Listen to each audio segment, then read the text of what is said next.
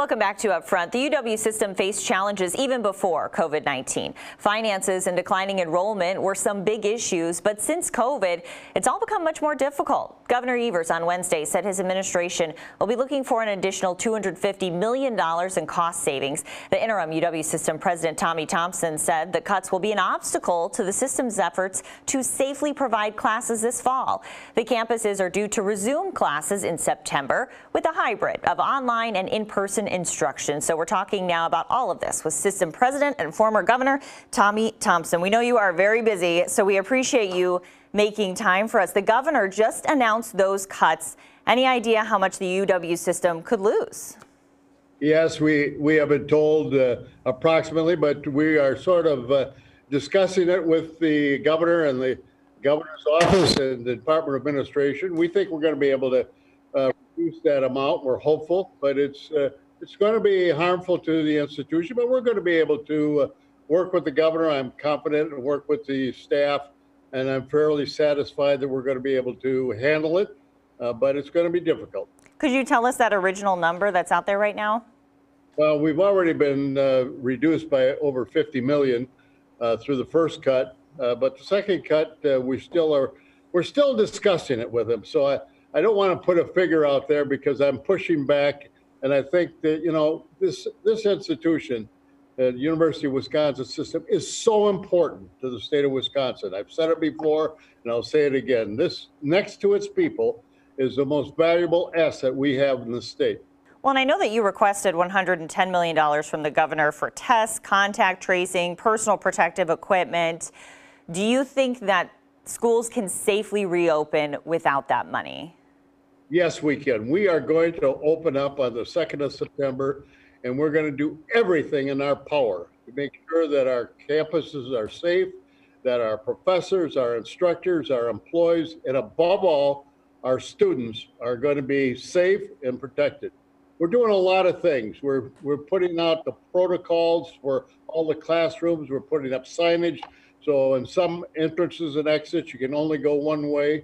We're also going to mandate masks that have to be worn in the classroom. In any place you're in an enclosed space or any time you cannot social distance, we're going to require masks. We're also going to be requesting that students get flu vaccines and vaccinations. We're also going to be doing everything we possibly can to make sure that after every class and every day, we do a tremendous in-depth cleaning to make sure that we are able to get rid of the viruses wherever possible. We are going to open schools and classrooms, and we're going to be able to have them in a very safe and healthy way.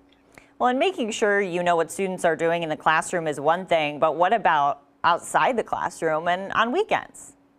Well, I think, you know, there's no way that we're going to be able to control young men and women after the classroom is vacated and they're outside the classroom. But we think all of our education, we're seeing a lot more of our students wear masks. We see a lot more social networking going around about we got to be safe, we got to be able to do it. We think the social pressure from our professors to our instructors to individual students are going to have a tremendous impact on students. And we're hopeful that they're going to be able to exercise more protection and safety outside the classroom like they do inside. And you're incredibly passionate about making sure you get the system back open. Why do you want that instead of being virtual classes?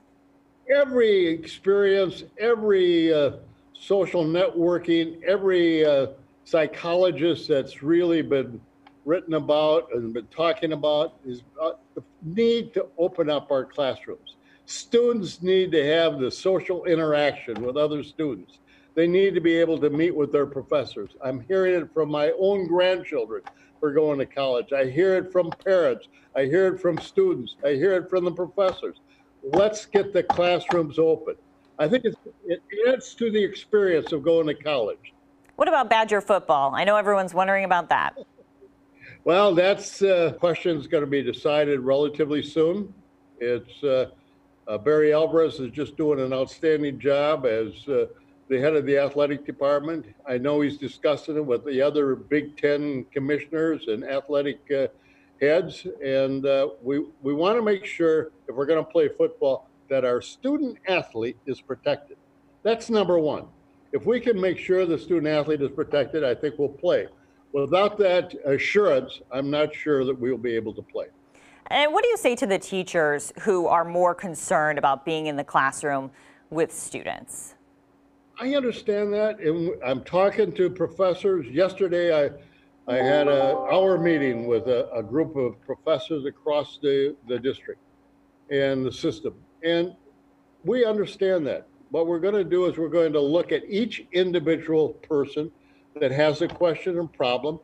Individual students may have situations where they may be symptomatic or have some problems being in school. We're going to take those by a case-by-case method. And last question, this is changing gears a little bit. You've held so many positions, including Secretary of Health and Human Services and obviously Governor. So while I have you, I wanted to ask your take on the presidential race here in Wisconsin. I think it's going to be the most interesting presidential election any of us have seen in a long time. And Wisconsin is pivotal. Wisconsin is probably going to be the state to determine the next president of the United States. That's a high honor for the state of Wisconsin, but I am here to tell you that it's going to be a very close race and it's going to be exciting. Who do you think will take the state? I'm telling you that right now, I'm acting president of the University of Wisconsin. We're opening up on 2nd of September, and it's going to be safe.